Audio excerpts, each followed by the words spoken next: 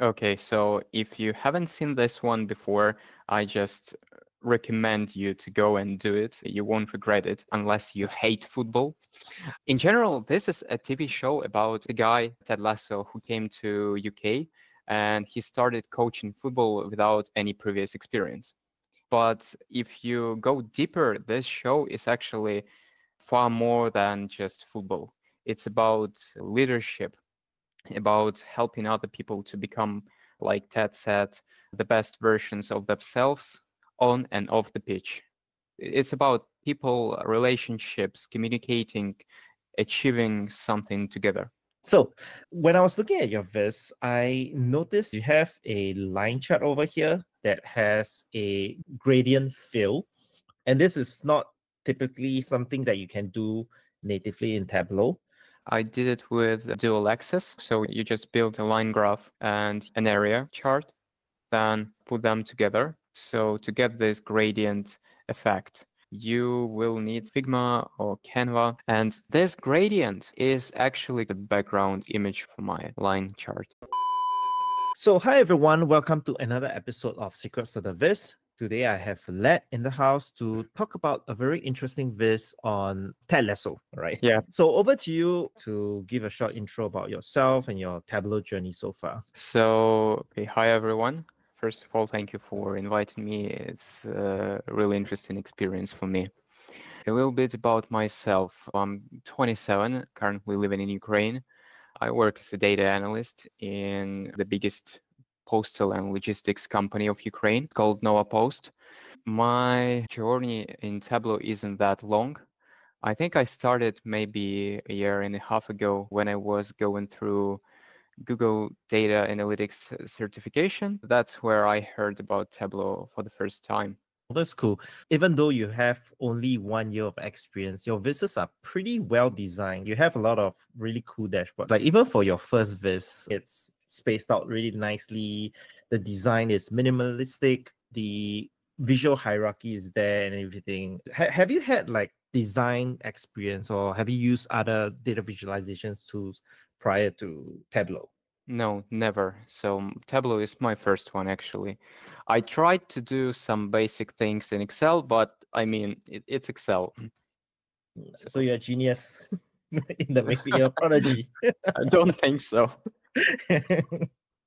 Cool. Like I love this one, the dynamic heat map with the football passes, I think, and it's really nicely done. Color scheme and a very unique way of showing a sports viz. Very rarely we see heat map with a thematic design around it. So you have the soccer field overlaid at the back. So I think this probably could have been a viz of the day as well. So This one yes. drove me crazy when I was building it because I didn't have a specific guideline. I just saw a viz from a data analyst from an Italian football club on Tableau Public. I don't remember the name of the guy. Maybe he's in the inspiration. And yeah, that's the one. I saw one of his vizes and I thought, okay, I want to build the same. But the problem was that I couldn't download it. And I had to put all the pieces I could find somewhere on the internet together and build it. And I still not sure if I did it right. I mean, it looks great. So I think you've probably done it right. Wait. Cool. So today we want to talk about one of your recent viz, which is Lead Like Lasso. Can you give us a quick intro about Ted Lasso? Because not everyone has seen the show. Okay, so if you haven't seen this one before, I just recommend you to go and do it. You won't regret it unless you hate football.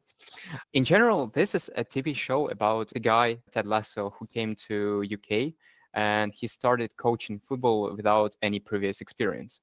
But if you go deeper, this show is actually far more than just football. It's about leadership, about helping other people to become, like Ted said, the best versions of themselves on and off the pitch. It's about people, relationships, communicating, achieving something together. It has a lot of relatable lessons that you can bring forth to your corporate life. So talk us a little bit on your inspiration, because I think this is a very consistent color scheme and design. Is this the colors that you got from the show itself, or do you get your inspiration somewhere else? Actually, yes. There is the main top picture. I found it on the internet. I just changed it a little bit in Figma because the original poster said just one word, believe. And I had to find the same font and change it to my version with like Lasso. And yeah, I built my design around it. Okay, that's really cool. I love thematic designs like this. You have really good negative space around, so it's very easy to read through because it's not too overly complex and packed together. I know you have structured your Viz in lessons about leadership. What are your top lessons that you've learned from TED? From Ted, I actually put them below, but I try to use many of them at my working place. There is a phrase that I said it before, helping other people become the best versions of themselves on and off the pitch, on the working place and off the working place. It's about nurturing people, nurturing human potential. That's what I learned from Ted. Hmm. I think that strikes a lot of resemblance to how the data fam community is. Have you been actively involved in like the community projects in the data fam? To be honest, no. I hear about those projects a lot because I have a lot of contacts on LinkedIn of people who participate in those projects. And it's really interesting to watch. So just looking at your profile, you are quite a big fan of sports, right? Yeah. So there is a community project run by CJ Mice and a couple more, but they do have weekly data on different sports. They don't do just football. You have all these other different sports, and the data is in the GitHub. So if you're interested, you can take a swing at one of these data sets and create visualizations. They have quite a few really interesting ones. Like this is recent one that was done by one of the ambassadors, Rob Taylor. It's a really interesting radar chart. So you Hmm. have the radar bar charts at the top, and then you have kind of like a ranking line chart that goes up and down depending on their wins and losses for the team. But yeah, definitely check this out. I think this probably will be something that interests you quite a bit. Will do. Will do. So when I was looking at your Viz, I noticed you have a line chart over here that has a gradient fill. And this is not typically something that you can do natively in Tableau. I did it with dual axis. So you just build a line graph and you take the same fields and you build an area chart, then put them together to have something like this. But the most difficult thing is this gradient. So to get this gradient effect, you will need some external instruments, Figma or Canva. Yeah. And on each sheet, this gradient is actually used as a background image for my line chart. When I look at this chart, I was really impressed because I didn't know that you can actually do it this way, but it's very unique because if we split this dual axis chart and take away the background fill I'm in, you can see that essentially two different charts, like you said, reverse Mhm. chart and the line chart over here. So this is the lesson tree, and this is essentially just a gradient fill of a picture, Yeah. which you probably did it in Figma, right? Yeah, that was what was created in Figma. Yeah. And the trick to this is when you do a dual axis and synchronize it, this overlays on top of the line chart. And because the background image color is the same as this one, kind of creates the illusion that the gradient fill is just going from the line chart, but in actual fact, there's a mask on top of it. So I thought this was really ingenious. Did you come up with this technique by yourself, or did you read about it somewhere? To be honest, I didn't come up with this by myself. There is a YouTube channel called Golden Insight, and there is a girl who's talking about different Tableau techniques. You can check it out. She builds some incredible things. She's building neon line charts, gradient line charts, interesting variations of donuts, and so on. Just great. And I learned a lot from this girl. You know what? I actually looked at this video before. I wanted to do a visualization on it, but I think I just parked it at the back of my head and forgot about it. Eh, Totally fine. We go through so much content every day, so we just exactly. easily forgot these things. Yeah, but this is evidence that I actually watched the video Almost till the somehow, end, you see. almost to the end.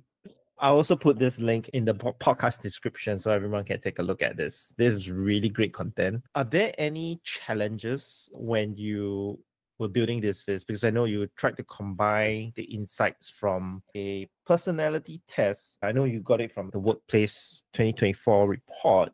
Was it Mhm. hard to extract data and refactor it for your viz? The hardest thing was to find the right data because I was watching this TV show for the fourth or the fifth time, I don't know, and I just got inspired and thought, okay, that would be nice to tell people about those lessons that they can use at their working places with any team. But if I just tell about these lessons, put some pictures on the background, it wouldn't be different from a simple PowerPoint presentation.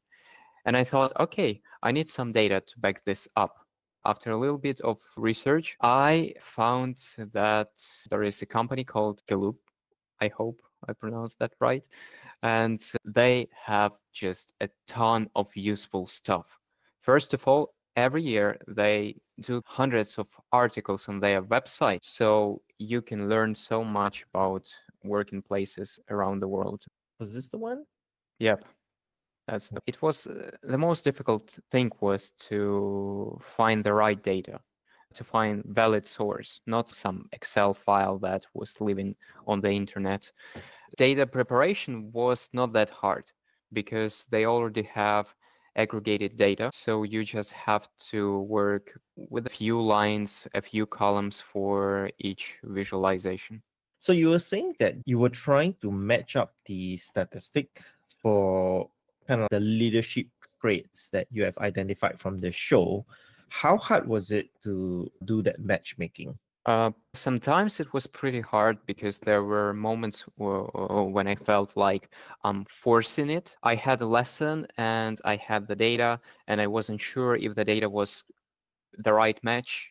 And I was asking myself constantly, okay, what am I doing? Is it the right data or not? Am I forcing it or not? Am I honest or not? Because I wanted to have a lesson and a great real world data that backs this up. Not just because I want to say so, because there is a real data. Sometimes it was complicated. That's cool. I think this is really interesting. Is there anything else that you are working or this idea that you're exploring that you want to tease the audience? Mhm. What's next? I don't know, to be honest, because when I work with visualizations, there are two most difficult things for me. The first one is the actual idea, because if you don't have the right idea, you just don't want to work in it. The second most difficult thing is the color palette. Drives me crazy every time. I always visit Tableau Public to see what people build, and once I get inspired, I think I will be on it. Right now, I go through the next level Tableau training with Andy Kribble, Mhm. and we learn so many things there, so much difficult stuff that I couldn't even imagine that it was possible in Tableau. Once I'm ready, I will use them. Cool. So it's been really great talking to you, Vlad, on your biz. I think this is a very inspiring journey for people to notice because you only spent 1 year in Tableau and you have built so many amazing vizzes. I can't wait to see what you do in the next couple of months and next year. I hope everyone learned something from this, and we'll see everyone at the next episode. Thank you. Thank you for having me.